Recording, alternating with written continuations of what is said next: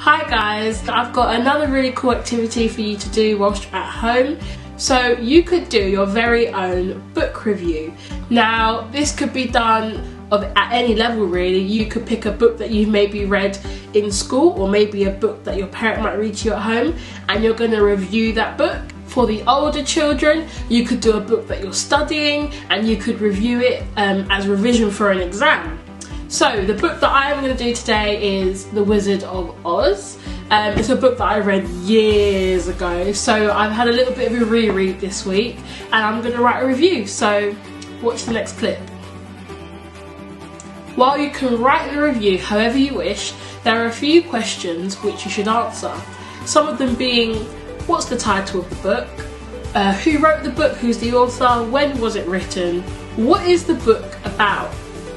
Would you recommend the book to somebody else? And maybe give it a rating out of 10, or maybe a rating out of 5 stars. It's up to you which one you want to choose.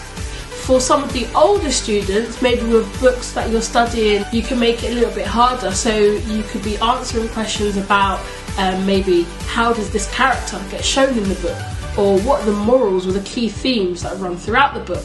You could even push yourself further and actually do a mini review of every chapter in the book. Although books like this, they've got a lot of chapters. So maybe for a shorter book, you could do a chapter by chapter summary of what has gone on.